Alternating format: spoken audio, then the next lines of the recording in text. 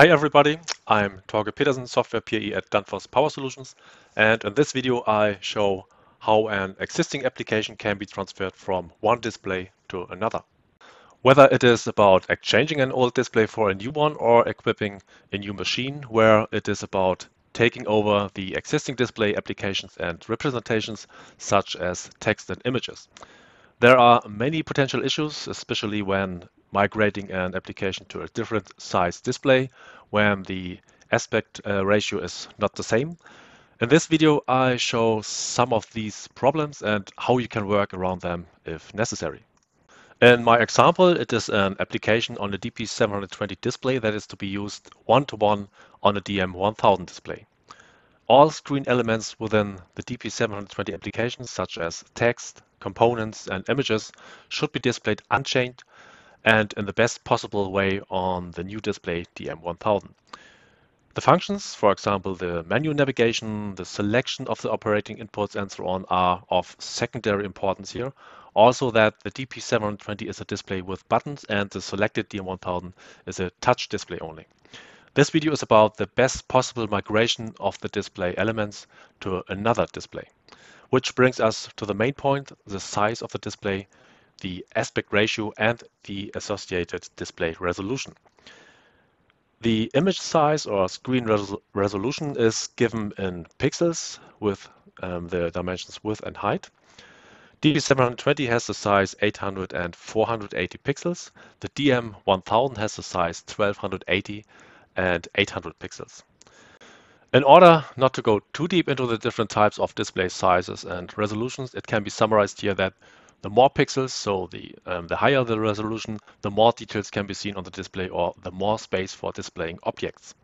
However, this also has the consequence that one and the same image is displayed differently, well or bad, depending on the display used. The reason for this is the scaling of this text or graphic to the new display resolution to be used.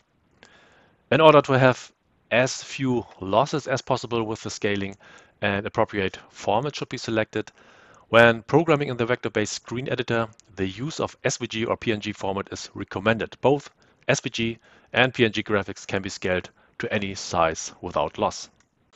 Let's take a look to my DP720 example project, which I want to transfer one-to-one to a DM1000 display. This example application has been shared already by our update center for the video number 55 state machine. Before I create a new DM1000 project with this existing screen definitions, preparations must first be made in the original application before they got exported. A number of setting options are available in the inspector, such as the scale size and scale position properties. Here's the description from the manual for screen definitions. If scale size is true and the size of the display changes or the screen definition is imported to a project with a display of different size, the width and height of the screen definition will automatically be scaled.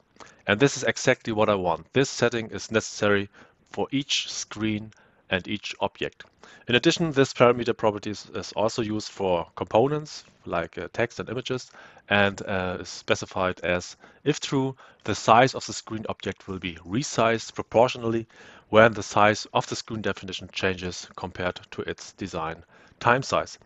Property keep aspect will not be taken into consideration when scale size is true. What does it mean for my sample program and the migration to a DM1000 display? All scaling parameters within my display application in my screen definitions, objects, texts, and images must be set to true before they get exported.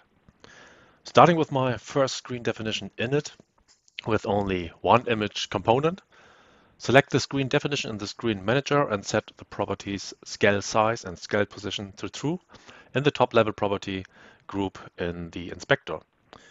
Then select the image component and set scale size and scale position to true in the layout property group and the manual layout subgroup. This is now repeated for each screen definition and for each of the text and image components inserted or to be displayed. The following screen definition main shows how this can be implemented easily and quickly with a relatively large number of components. Right-click on the screen definition and select Sort by Type. Select all components with the same type and set their properties consistently.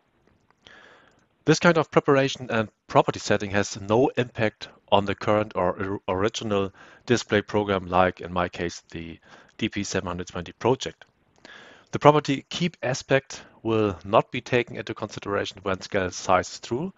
Please keep that in mind if you are going to modify your original or new application afterwards. Now that all the necessary settings for automatic setting or scaling have been made, the screen definitions can be exported. In the last step, I create the new display program on the DM1000 with the same display representations as in the original.